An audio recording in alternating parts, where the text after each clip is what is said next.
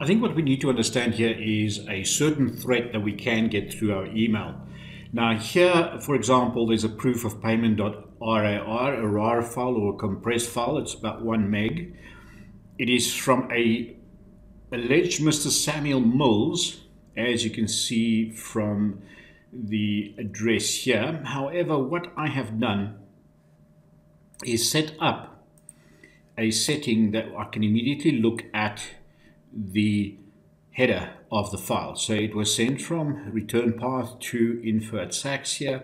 It came from a IP address 192. As you can see, 192 should be it's a private address. It was sent through my mail server, external mail server, and from 127.0.0.1, so that is the address of the internal machine. OMail 106 here we can use possibly later. That's a machine name for any forensics if it's needed. It says received from Infomix localhost, and also we can look at that company later. So a lot of things that we can document. Received originally from 41 150 62 636. That also indicates normally an ADSL connection on the 41 range, as far as I'm aware. Now, this is just to actually keep for yourself. It went through Clam AV and didn't find anything, which is very interesting.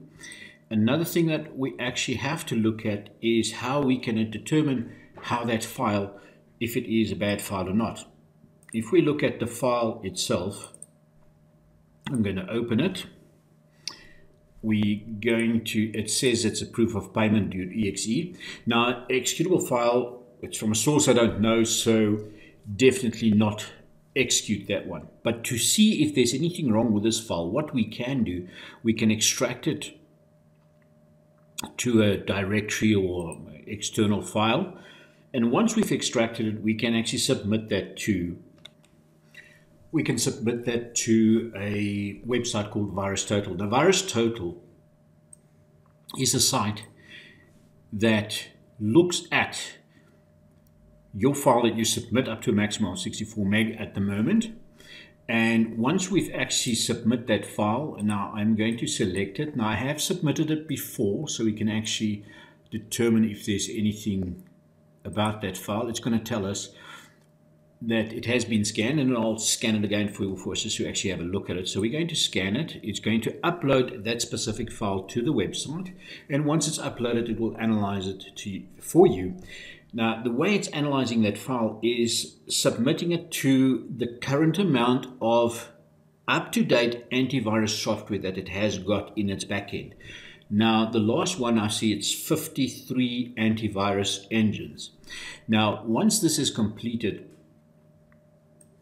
we can see here, once it's completed, it actually found that 15 out of the 53 antivirus engines picked up this is a possible hostile or malware. Now, this one I've notified it as an obvious malware.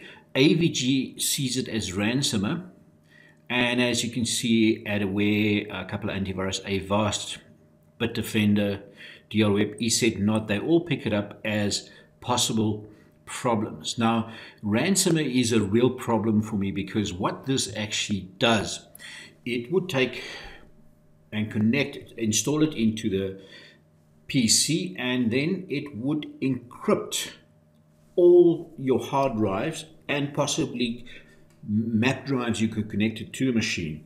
And once that is done, it will ask you for ransom. It'll send you where you have to do a PayPal payment or any transfer payment, so that they can send you the key to actually unencrypt your hard drive.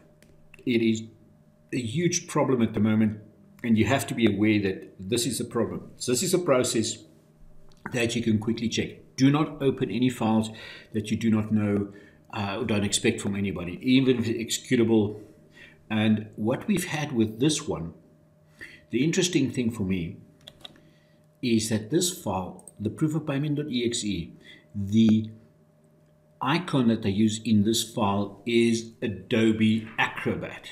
And this is a problem because users that aren't really computer literate or aware of the threats will think that it is actually the PDF file and actually double click on it to read it, and that will actually then execute the system. Execute on your system and encrypt your files. One thing you can do in an enterprise environment, make sure that the users cannot run any applications. That shouldn't be able to. If they have to do anything like this file will try to encrypt, it will require administrative access. Make sure that the users don't have administrative access. And if you are in an administrator, make sure you don't execute your daily function in the organization in administrator mode, but rather in a separate user ID.